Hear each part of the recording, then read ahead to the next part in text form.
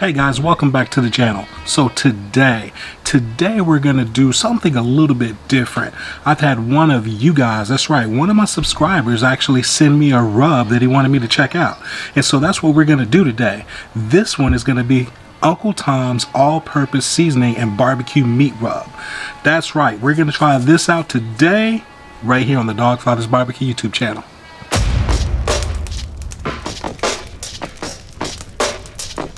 Alright guys, so that's right, today we're going to be checking out a new to me barbecue rub, and what better to try out something new on than on a good old-fashioned pork steak. So today we're going to do pork steak and we're going to put it on the pit barrel cooker. That's right, the pit barrel cooker today. It's got a nice good flavor, that pit barbecue flavor from the fat dripping in the coals. So we're going to do that with some pork steaks, so let's get into it. Alright guys, so we got our pork steaks here, and if you're not familiar with pork steaks, basically this is a Boston butt that I had cut at my grocery store about 1.25 inches thick. And so that is what we're using for our pork steaks. You can actually see the bone right here from the pork butt, but that's pork steaks guys, so that's what we're going to do today. So let's go ahead and get this seasoned up. So how are we going to do this? Well, I'm going to put a binder on it today, and today I'm going to be using Texas Pete's hot sauce. So we're going to just put a little bit of sauce. Yeah, I know you can use whatever you want to use, but I want to use some hot sauce today. I kind of like the heat, so we're going to kick it up a little bit with a little bit of hot sauce there for our binder. Again, feel free to use whatever you want to use: canola oil, olive oil, grapeseed oil, whatever guys, whatever. Alright, so we're going to keep it simple today, and we're just going to put, I just got in here, it's one of my shakers, and I just literally have salt and pepper in here. So we're just going to put some salt and pepper on, and then we're going to come with this Uncle Tom's all-purpose seasoning and meat rub. So looks like it's going to have a great texture. Alright, so let's flip this over, repeat the process.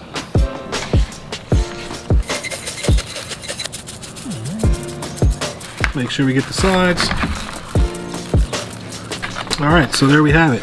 So we've got our pork steaks all seasoned up here guys, and we're ready to get these things put onto our cooker today. So I'm going to take you over to the cooker. We're going to get this thing fired up. Alright guys, so in order for us to get our charcoal basket set up, I pulled it out of my pit barrel cooker. It's got a little ash pan right here that this connects to. It's got 3 legs on the bottom that slide right into the little catchers here. So we're going to go ahead and get this thing set up. You want to take your charcoal and fill up the basket. Okay, so now that we got our charcoal basket full, we're going to slide it to the side a little here, and we're going to get our little charcoal chimney here. This is the charcoal chimney you can order that's a half size, perfect for putting in and out of the pit barrel cooker. And all we're going to do is take some of your briquettes out of your charcoal basket and fill up this charcoal chimney. Just like that. I've got some hickory wood that we're going to be cooking with today that I'm going to place in my basket, and we're just going to take this, it's going to go back in our pit barrel cooker. So let's put this back in the cooker.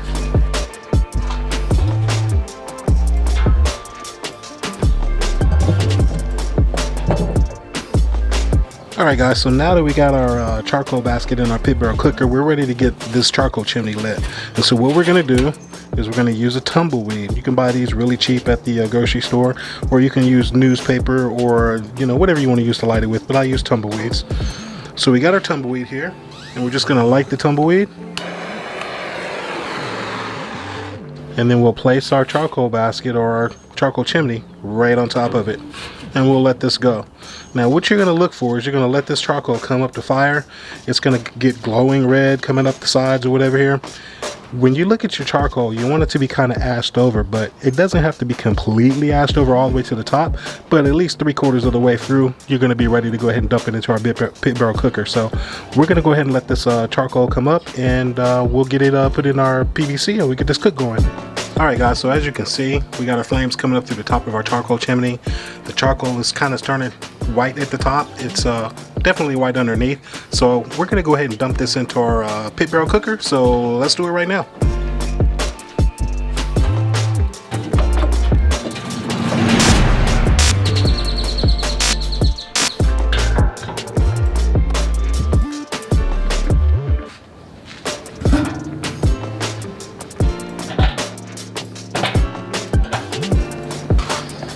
Alright guys, so today we're going to actually use the rack. I'm not going to hang these, I'm just going to cook them on the rack. So we're just going to place them in here like so. Kind of form them up the way that we want them to cook. We'll get our rebar put back in here. Get our top back on it. And we'll let this go for about an hour. Alright guys, we've been going here for about an hour and a half now, so we're going to do our first check. And you can see these are coming along pretty good. So we're going to go ahead and get them flipped over. See pretty good color starting to develop there.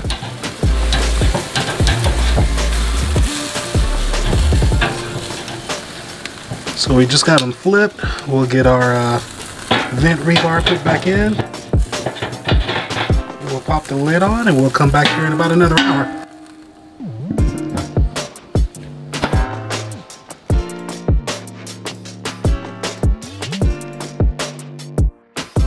Alright gang, so we got our pork steaks on our pit barrel cooker over there, smoking away, getting that good pit fire flavor to it. And I'm going to show you right now what we're actually going to use to kind of mop these pork steaks as they go through the cooking process.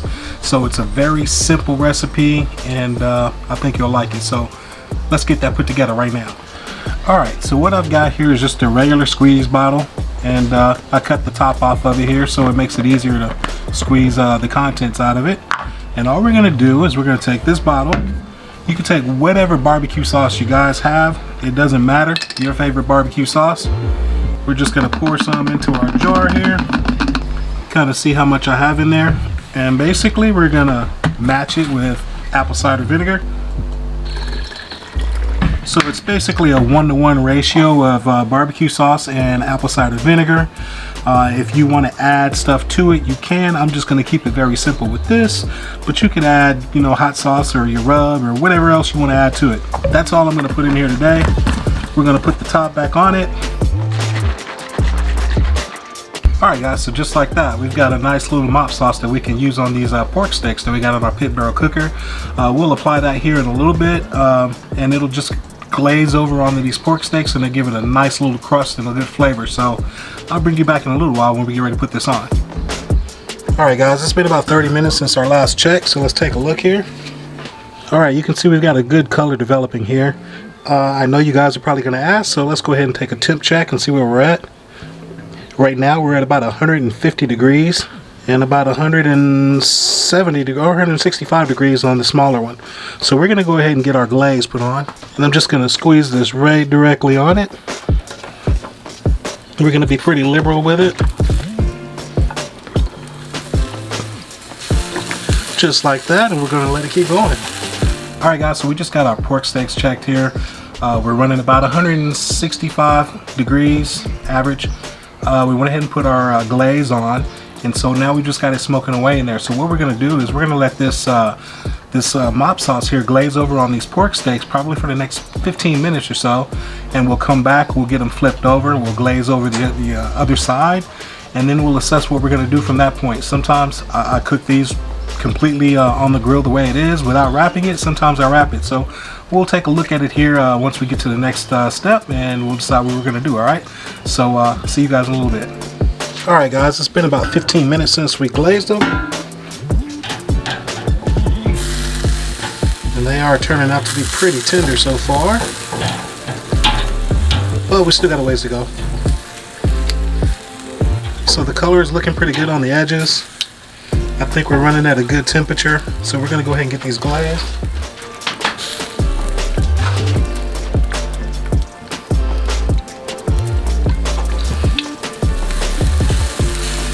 Alright, so we'll let these keep going here for a little while, probably another 15-20 minutes, and then I think we're probably going to go ahead and wrap these in aluminum foil to really break them down and get them really super tender. So we'll get the top back on and I'll bring you back then.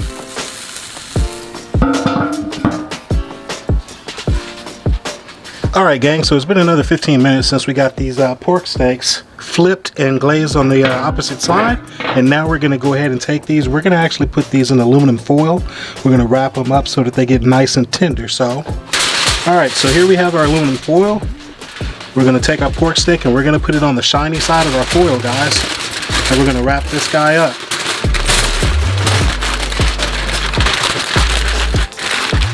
just like this.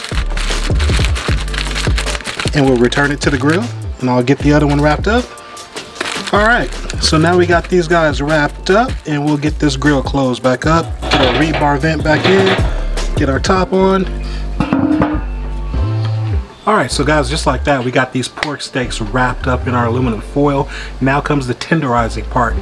Kind of told you before in other videos, if you followed my channel, I cooked the color at the first part of my cooks, and then I cooked the tenderness. So now comes the tenderness part. We're going to let these pork steaks kind of cook away in this aluminum foil. We're going to let that connective tissue break down to get these pork steaks nice and tender. So we'll come back and check these here probably in about another 30 to 45 minutes, and I'll bring you guys back then. Alright guys, it's time for us to check our tenderness. We've had this going in the foil now for about 20 minutes or so.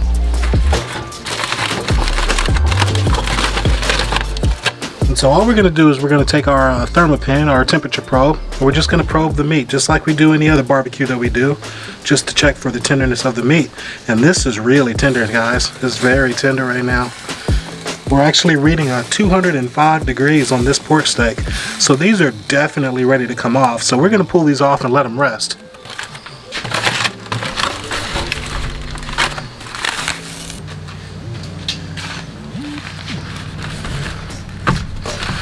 Alright, we'll let these rest, and I'll bring it back in a little bit. We'll cut them open. Alright, so here we have our pork steak, and this pork steak is really tender. It's looking really good. It's got good color on it. So just as a reminder, guys, this is the seasoning that we're using today. It's Uncle Tom's. It's a all-purpose seasoning and barbecue meat rub. And so, man, I'm excited about giving this a taste. So let's say we cut into this. You can just see just how tender that is. Hopefully you guys can pick up that. It's got a nice little ring on it. So we're going to cut a little bit here. And let's see what we think about this Uncle Tom's meat rub.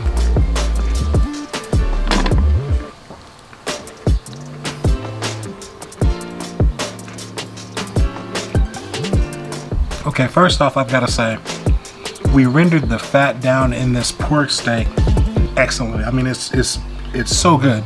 It's like meat candy. The Uncle Tom's rub, it's very good. It's a very well balanced rub. It's got great texture on this pork steak as well. And man, I'm gonna say I'm gonna have to play around with this rub some more. This is the first time I've ever used it, so I'm definitely gonna play around with it and use it on some more products. And I'll get the information and make sure I put it down in the description box below. And guys, as I always tell you on my videos, if you like the barbecue content that you see on this channel, be sure to check out these little links that I have right here. And until next time, I'll see you in the next video. Dawgfatha's out. Peace.